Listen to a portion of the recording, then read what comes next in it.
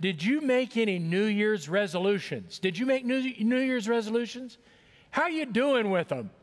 You know, I read in Business Insider's magazine this week that 96% of Americans believe that we should keep our New Year's resolutions for at least a month.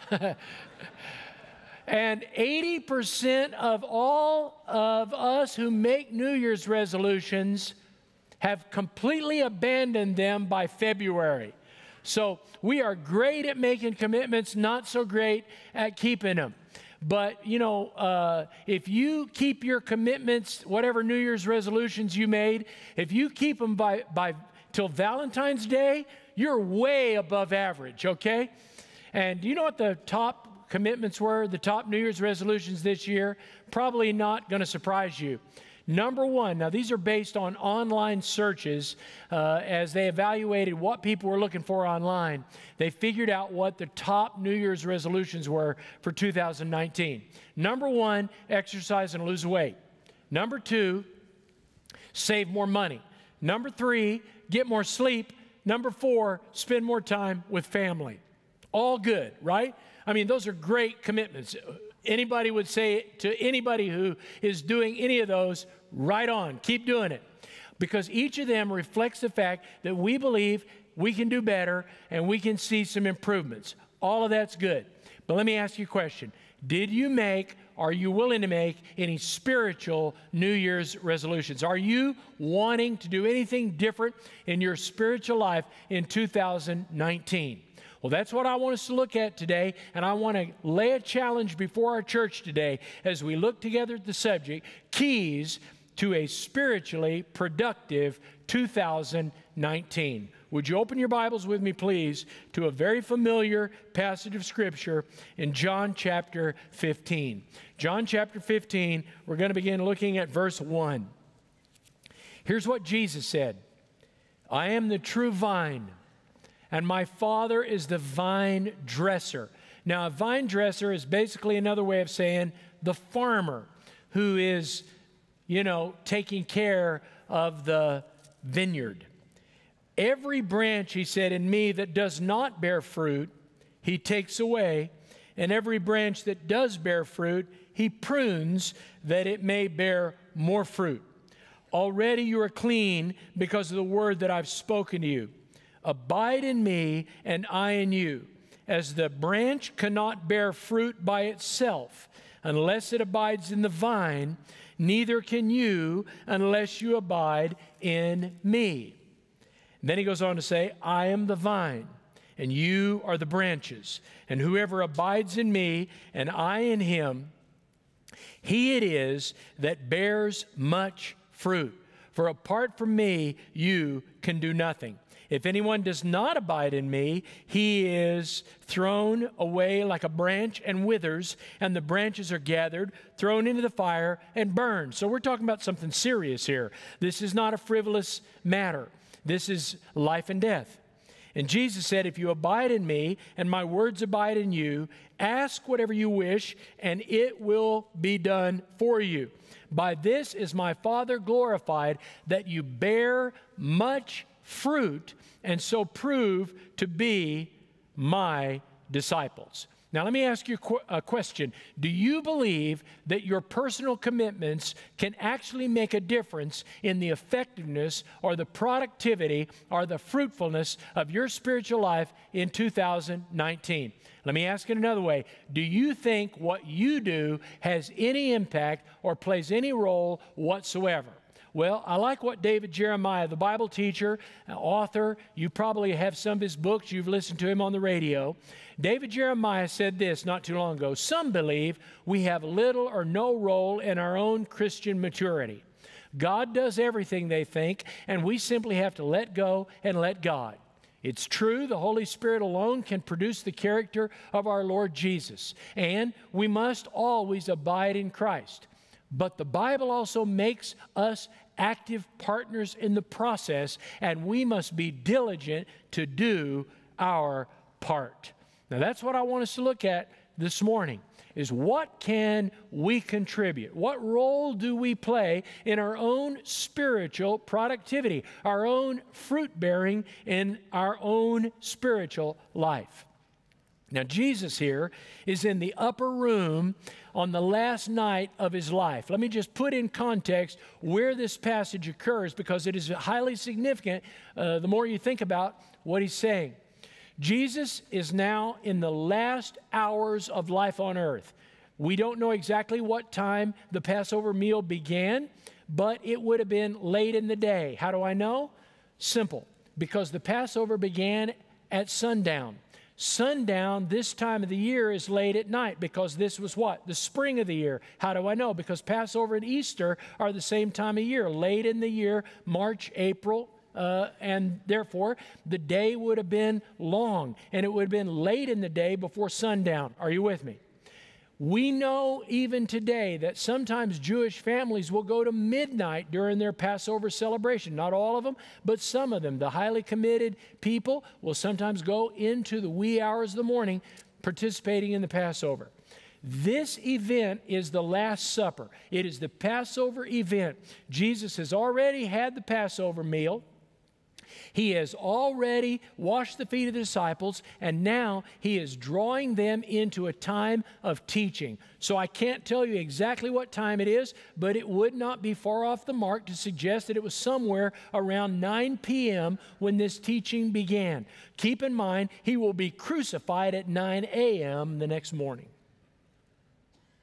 And in those last hours of his life, Jesus wanted to talk to his disciples about being spiritually productive, about bearing fruit in their Christian life. How important must it be that Jesus talks about this in the last teaching that he ever gives to his disciples on earth?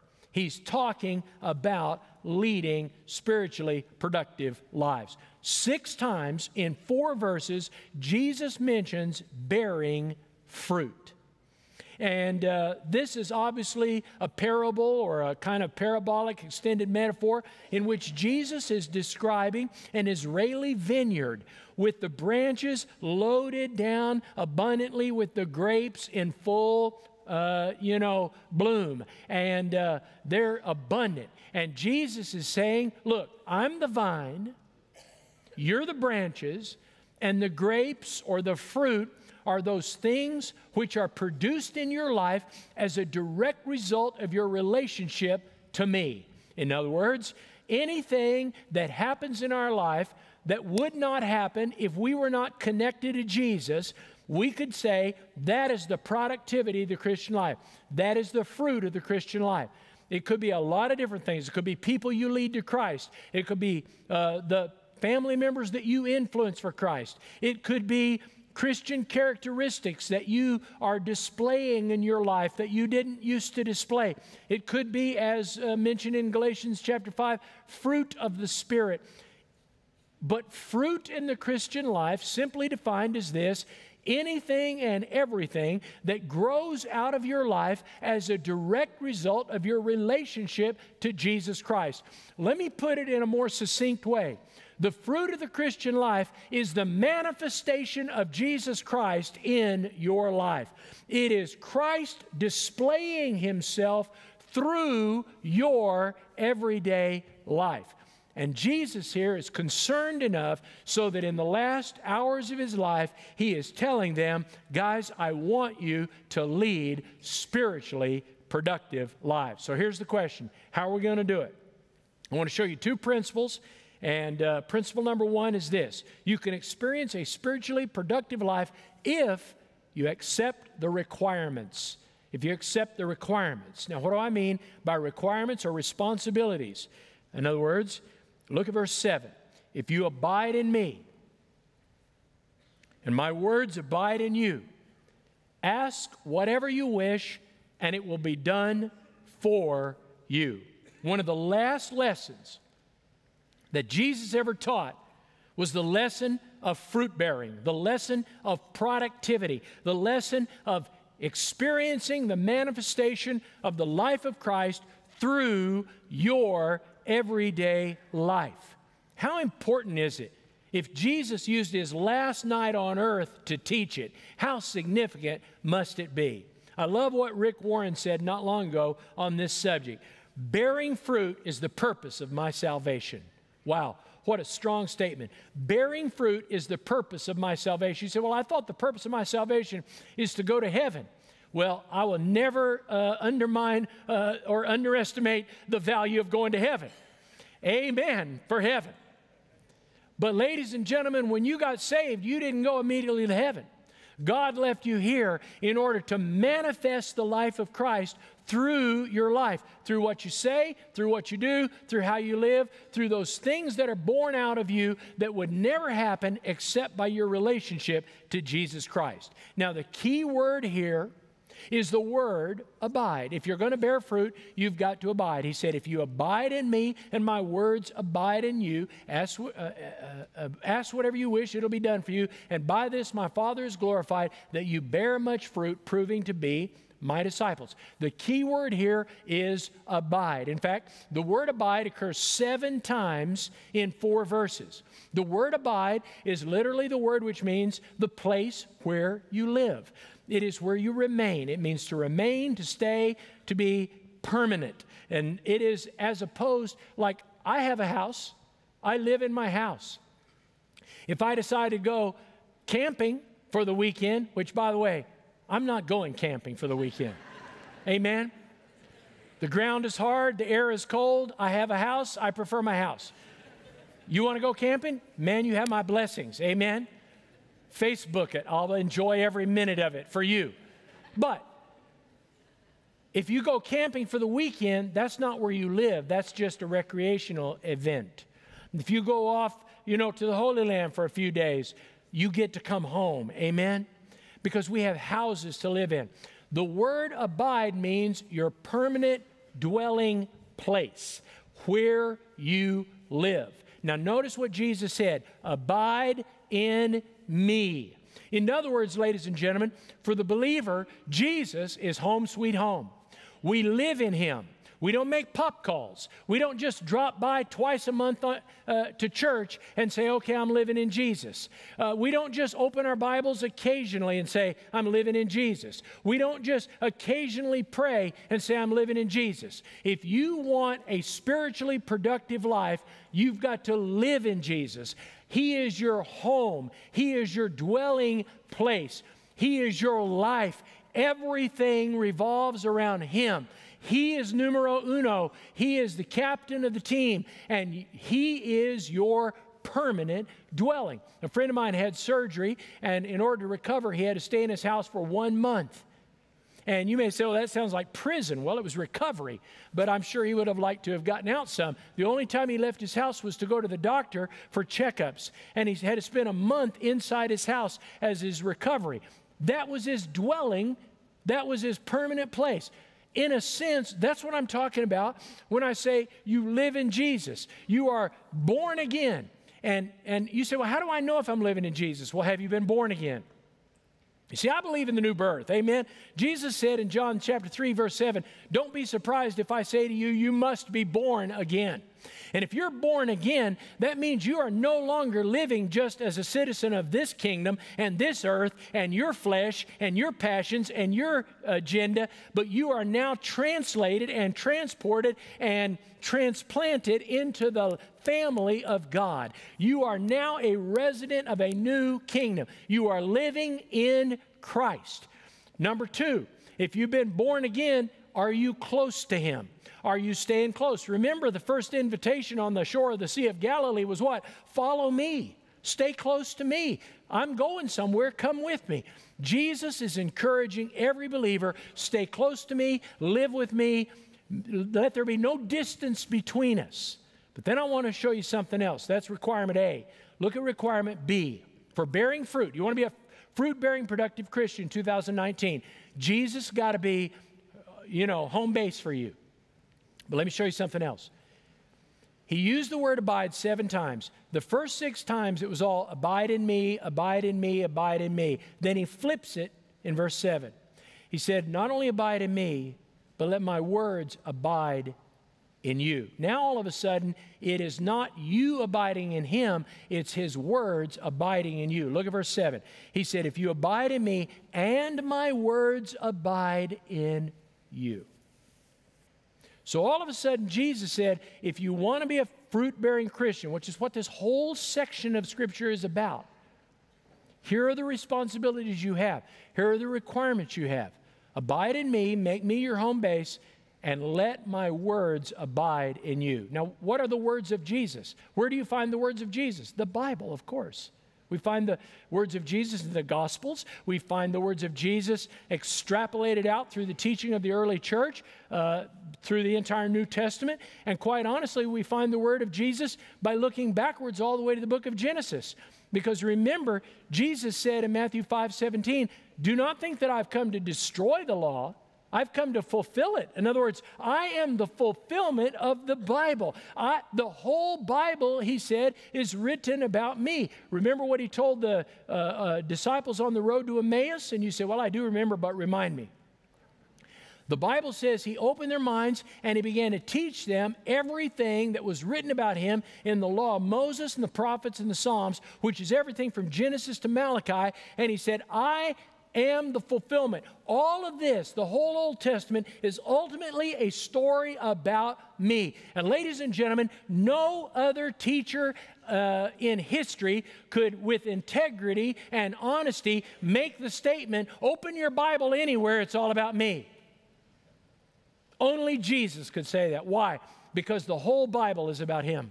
He's the center of the Bible. So if you want the words of the Lord to abide in you, if you want the word of the Lord to live in you, guess what? Live in the Bible. Read the Bible. You say, well, this is kind of fundamental. Yeah, it is. And let me tell you why. 10 years ago, approximately, Willow Creek Community Church, which is in Chicago, did a self-study. And they evaluated how effective they were at ministering to their people. Now, you may have read some stuff about Willow Creek in the news lately. They've been in the news recently with some stuff that isn't so good. But they've made a big impact as a church. And they thought they were doing great. And they found out that they were doing really good with one group of people, new believers. They were doing a great job of reaching people that didn't know Jesus and bringing them into their church and teaching them some fundamentals. What they found out, though, in their self-study is the more they looked into it, the more they realized they were doing an ineffective job at helping mature believers continue on to grow in Christ. So they analyzed where they were going wrong. They did a complete self-study. They revealed the results of the study. It helped a lot of other churches. And they discovered that there was one spiritual discipline far and above more important than any other, that if you would practice this spiritual discipline, you would continue to grow and mature in Christ throughout your lifetime. And the spiritual discipline they discovered that was more important than any other is reading the Bible. They said if a disciple will engage with Scripture, that discipline itself will have more impact on their spiritual health and spiritual growth and spiritual life than any other spiritual discipline. Now, ladies and gentlemen, in a way, all I want to say is my grandmother knew that. Amen? I'm thankful that they discovered this. I'm glad we have the empirical evidence. But Grandma knew if you get in the Word of God and stay in the Word of God, you're going to grow in the Lord. Lifeway, the research arm of our own denomination, did a 10-year study, sort of concurrent with the study out of Willow Creek. They did a 10-year study of Americans all over the United States. And here's what they found. They said there is one spiritual discipline that is head and shoulders more important than all the other spiritual disciplines. In fact, this spiritual discipline, if practiced, will give meaning and, life to all the other spiritual disciplines. And here's what Lifeway discovered after a 10-year study, that nothing is more important as a practice for you and me than reading the Bible. I didn't say studying the Bible. I didn't say listening to a sermon about the Bible. I didn't say go to seminary and take a couple of classes in the Bible. Read the Bible. There's something powerful about getting in the Word of God and letting the Word of the Lord abide in you. Therefore, I have challenged us as a church, all of our campuses, to make a commitment. You have it in this little booklet here. It's a very simple little booklet. I'll add to it as time goes on probably. But here's a simple little challenge. I am challenging our entire congregation, and by the way, you may be a guest, and I'm glad for anybody to take this challenge. I hope everybody will take it. I am challenging you to read one chapter of Scripture a day for the next 133 days. You say, what? That's a lot. Really? Really? One chapter every day for the next 133 days. You say, why 133 days? Because I chose 10 books, and there's 133 chapters. And I chose these books for a reason. Because these 10 books are representative samples of the entire New Testament. You've got Mark, which is one of the synoptic Gospels, Matthew, Mark, and Luke. I chose the shortest. I'm giving you an easy start. Number 2, you've got John. It's a completely different analysis of the life of Jesus. It looks at a different part of his ministry. So you've got Mark and John. Then you've got the book of Acts, which is like no other book of its kind. It tells the story of the early church. You've got to read that. Then you've got 2 of Paul's letters. Then you've got Hebrews, James, 1 Peter, Jude, and Revelation. These 10 books, you read these 10 books, and you will have a survey sample of the entire New Testament. Every author is included with the exception of Matthew. And you say, why did you include Matthew? I just didn't. You can if you want to. But here's what I'm asking all of us to do. Read one chapter. Starting tomorrow, read Mark chapter 1. Now, here's what's going to happen. Here's what I'm asking hundreds and hundreds of us to do. I'm asking you to read Mark chapter 1 tomorrow, and then check the list. If you go to page 9 in this little booklet, there's your checklist, and you can keep it. You can also go to hpbc.org, and this checklist is on there. You're also going to follow me on Twitter or Instagram or Facebook, or follow Hyde Park on its Facebook page or its Twitter page, and every day we're going to tweet out or put on social media the day what chapter we're supposed to be reading that day. Tomorrow morning when you get up, go to kiebowman.com. You'll find a little devotional about the book of Mark that'll kind of give you a little place to start, something to kind of, whet your appetite, a little bit of, something to inspire you. Very brief, about 600 words. And then when it's time to start John, there'll be a devotional on John. You're also going to memorize 10 verses of Scripture. You go, I can't remember anything. Yeah, you can. Yes, you can. You can do it. And by the way, Mark has 16 chapters. You have 16 days to memorize one verse. John has 21 chapters. You have 21 days to memorize verse 2. You can do it. As a matter of fact, how many of you know that sometimes you get a song stuck in your head and you don't even like the song and you can't even get it out of your head?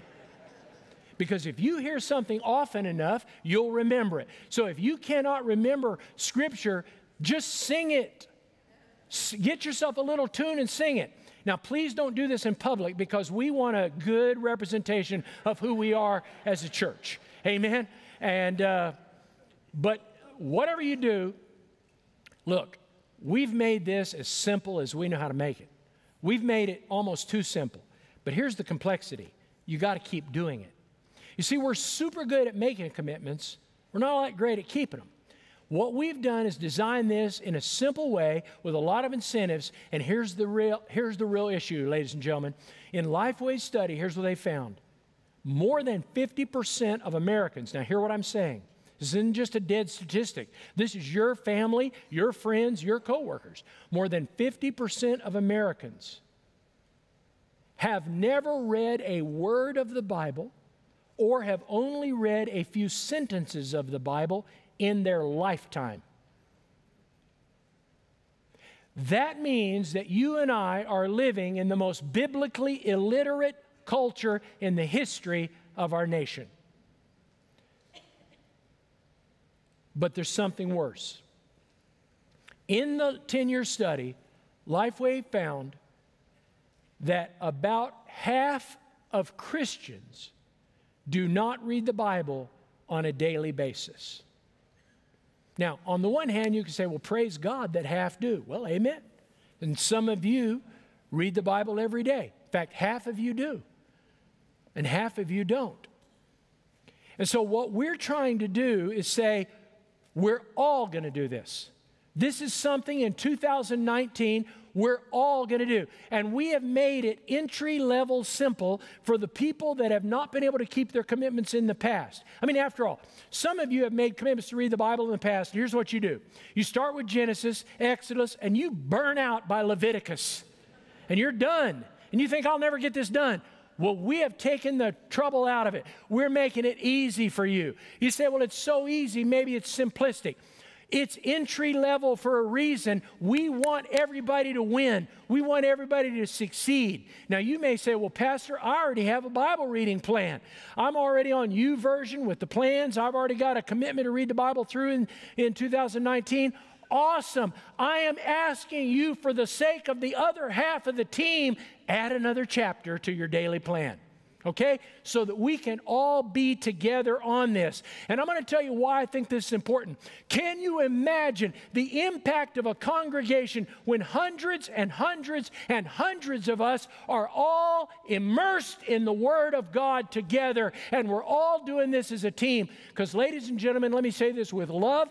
Let me say it as your pastor. A biblically illiterate culture will not be changed by a biblically illiterate church. We've got to make some commitments. Now, I wish I could go on and talk a little bit more about prayer, because the next thing he says is ask. And that's the second, commitment. Ask. Not only abide in the Word, but ask. Prayer and Bible study go together. And if you will pray and read your Bible on a regular basis, I promise you, life will be manifested through you. The life of Jesus will begin to show through you. Listen, whatever you're full of, you'll spill when you're jostled. And if you will immerse yourself in the Word of God and fill yourself with prayer and let your life be dominated by these two spiritual disciplines, Jesus said, abide in me, let my words abide in you, ask whatever you will, and it will be done for you. And by this, you will bear much fruit, proving to be my disciples. So here's the bottom line. Abide and ask. That's what I'm asking you to commit to for the next 133 days. Now, I truly believe that if you'll do this for 133 days, it'll be a lifetime commitment for you. You'll never stop. You'll keep going. But from now till May 27th, which is essentially the end of the school year, so this is a semester project, okay? If you will do these things, you're going to see growth in your Christian life. It's an inevitability. But let me say something that surprised me. When I look at this passage and I see these two verbs, these two action points, abide and ask, I assume before I do my study that they're imperatives, they're commands. These are not commands. It actually surprised me a little bit. I expected these to be imperative verbs. I insist you abide. I insist you ask. But they're not. These verbs are the kind of actions which represent, stay with me, these two actions represent a high degree of possibility or probability. When we translate this kind of verb, we often use the word might in the translation. You say, what do you mean? Like a real, close translation to this, kind of a really ultra-literal translation might be, you might abide, you might ask. And as I was studying over that and praying over that, I realized what Jesus is saying. When it comes right down to it, there's a part of your spiritual growth that rests upon this. You might do something about this. You might not. There's a possibility that you'll do something. There's a possibility you won't. But there's a guarantee that if you will, you'll bear fruit. So everything that I've just said boils down to this one question. What are you going to do? Would you stand with me all over this place? Let's pray. Father, I pray that you will really challenge our spirits, that we will take on this challenge of reading your word and being men and women of prayer, and that for the next 133 days, no matter what happens, no matter what the doctor says, no matter what the lawyer says, no matter what the banker says, no matter what the teacher says, no matter what circumstances may come our way that we didn't expect, that we will abide in you, that your word will abide in us, and that we will ask bold prayers in the name of Jesus.